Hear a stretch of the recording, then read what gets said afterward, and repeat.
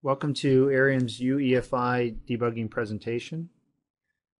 This presentation is going to go through board reset into PIM, all the way through DXE, and eventually into some PCI hot plug code. Well, here we are. We're going to do a board reset. This is using the SourcePoint debugger on the ECMXDP3 JTAG debugger. Notice in the right-hand corner there that red, what this is doing is tracking the state of the target. There's a management engine on this target, so it cycles power. We'll do a run, and here we set a breakpoint at PEI main. This is the entry into PIM. We'll go ahead and open up a trace window. This is showing code execution from reset all the way into PIM. So this is a very, very early high memory code executing out of reset. Do another go, and this is a platform controller hub initialization routine.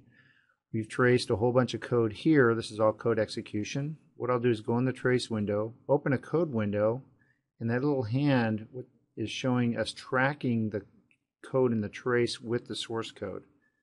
So this is very good for looking at trace in source code context.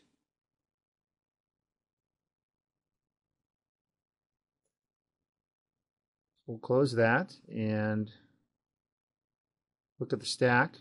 This is the different parameters that was passed to the routine. Of course, you can edit all of these. Disable those breakpoints, and we'll just run into DXE. And here we are into DXE main. And we'll go through and now let's open up the registers, and we'll view the E flags. You can expand these and set the individual bits. Notice in the left-hand corner here, this is a way to select the view from different processors. Go back to our boot processor. We'll set a breakpoint into a hot plug routine into DXE. Here we hit that breakpoint.